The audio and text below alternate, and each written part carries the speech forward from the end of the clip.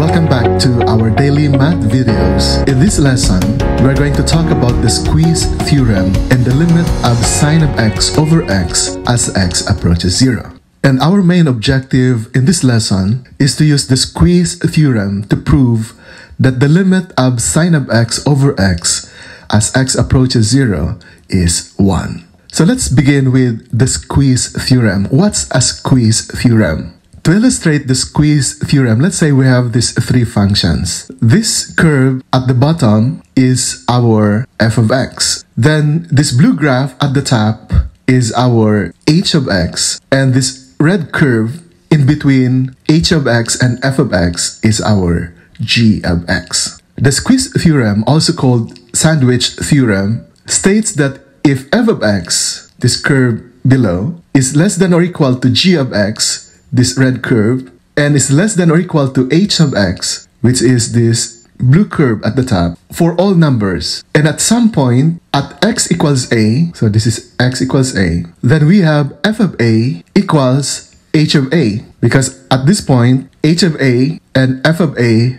are the same. They intersect at this point. Then our conclusion is the value of the middle function at a, denoted by g of a, must be equal to these two functions that sandwich this middle function. That is, if two functions squeeze together at a particular point, then any function trapped between these two functions will get squeezed to the same point. So you can now think of this function at the top going to this point, and this function at the bottom going to this point. Then this middle function, the red function, is squeezed by these two functions, h of x and f of x. So that's basically the idea behind the squeeze theorem. If f of x is less than or equal to g of x and is less than or equal to h of x, then if this f of x and h of x become equal, then g of x, which is sandwiched between these two functions, must have the same value as f of x and h of x.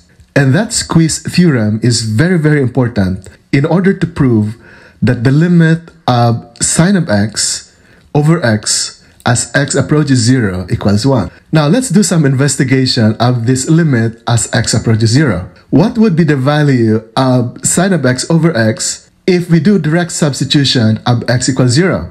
You will notice that we will get sine of 0 over 0 because x is 0. If we do direct substitution, this value is undefined because we have division by 0. That means we cannot just do the direct substitution. So we are going to think of a way to find the value of the sine of x over x as x approaches 0 but not exactly equal to 0. And that is what we are going to do today.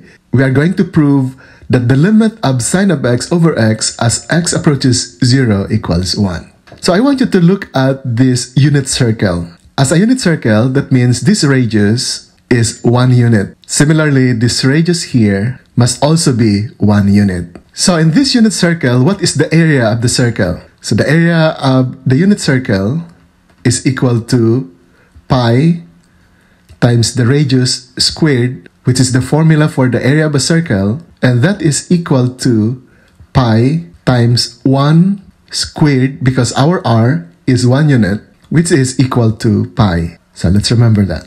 Now, let's say I have here an angle, and I'm going to denote the angle as x in radian measure. So the angle here is x. Now, if the angle here is x, what is this height? Using now trigonometry, we can use sine of x equals this length, the opposite, over the hypotenuse. And the hypotenuse is 1 unit. Solving now for the opposite side, then that opposite side is just equal to sine of x times 1, or sine of x. So that means this height here must be our sine of x. So this height is sine of x. Next, what is this height? Let's call that as a. Using trigonometric function again, if we are going to get tangent of x, this is the angle x. Tangent of x would be this opposite over this adjacent side. So that is equal to a over, and what is the length of this adjacent side? That is again 1 unit. So over 1. So that means A is tangent of x. So this length here is tangent of x. With this as some of our preliminary values, let's find the area of the pink triangle. The pink triangle is from here, going that way, going this way, and going that way. So this entire pink triangle has an area of 1/2 base times height. But what is the base? The base is this length, which is 1 unit, and the height is this height, which we computed as sine of x times sine of x. Now, let's take a look at this part of the triangle, including the pink triangle. So you include this part to the pink triangle to form like a wedge, a sector of a circle. What is the area from here, going that way, including this curve and this part here? What is that entire area of the wedge? Now we know that the area of the circle is pi, and the angle here is x. So therefore, the area can be computed as the x out of 360 degrees, but we are talking here about radian measure. For radian measure, one entire rotation of the circle is 2 pi, because the circumference is 2 pi times radius, and our radius is 1 unit. So x over 2 pi, that means this angle out of the entire circle times the area of the circle will give us this area of the wedge. So that pink including this part. So that's the area of the wedge. And we can cancel out this pi to get x over 2. So the area now of this wedge is x over 2. Now for the area of the green triangle includes the one at the bottom, including this green. So we are referring now to this big triangle from here going this way, going to the center of the circle, and then this length. So what is the area of this big triangle? The area of the big triangle is 1/2 times its base again, times the height. In here, the height is denoted by A. So we have 1/2. What is the value of the base? The base is again this part, which is 1 unit, times the height, which is tangent of x. But what is the relationship of these three? Notice now from the figure that the area of this pink triangle is lesser than the area of the wedge, because the wedge contains this extra part plus the entire triangle. So we now say less than. And the area of the green is obviously greater than the area of the wedge, or the area of the wedge is less than that. Now this is now what we want to work with. We want to work with sine of x over 2 is less than x over 2 is less than 1/2 tangent x, or tangent of x over 2. We're going to use this inequality in order to prove that the limit of sine of x over x as x approaches 0 is equal to 1. So first, we can simplify this inequality by multiplying by 2. So we can eliminate the denominator. So by multiplying by 2, this becomes sine of x is less than x and less than tangent x. But this tangent of x is equal to sine x over cosine x.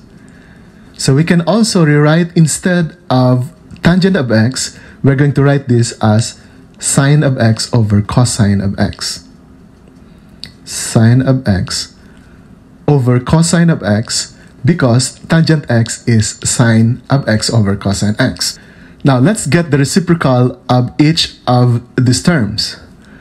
So we get 1 over sine of x, 1 over x, and now cosine of x over sine of x. I get the reciprocal of each of these terms. When we get the reciprocal, the direction of this inequality would be reversed. This becomes greater than, and here greater than. Let's multiply each of these terms by sine of x. So if I multiply this by sine of x, multiply this by sine of x, and multiply this also by sine of x, In our figure, the value of sine of x, which is the y, is positive. So when we multiply each of this term by sine of x, then the inequality would still be the same because we are multiplying by a positive number. And then we can cancel out the sine of x to get 1 greater than sine of x over x greater than, we'll cancel out the sine of x, you have cosine of x.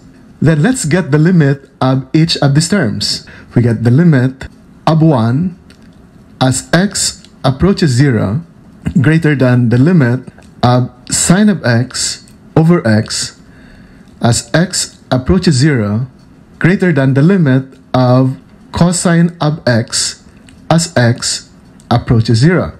What is the limit of 1 as x approaches 0? The limit is 1 greater than, let's copy this, the limit of sine of x over x as x approaches 0. And here, what is the limit of cosine of x as x approaches 0? At the angle equals 0 at this point, then the x value, which is the cosine value, is equal to 1. So we now have this form. The limit of sine of x over x as x approaches 0 is sandwiched by these two values which are both equal to 1. So by the Squeeze theorem, we can now therefore conclude that if this middle function is squeezed by two functions that are both equal to 1, then this middle function must also be equal to 1. And that now proves that the limit of sine of x over x as x approaches 0 is equal to 1, which is what we would like to prove. So this is now the reason why the limit of sine of x over x as x approaches 0 is equal to 1.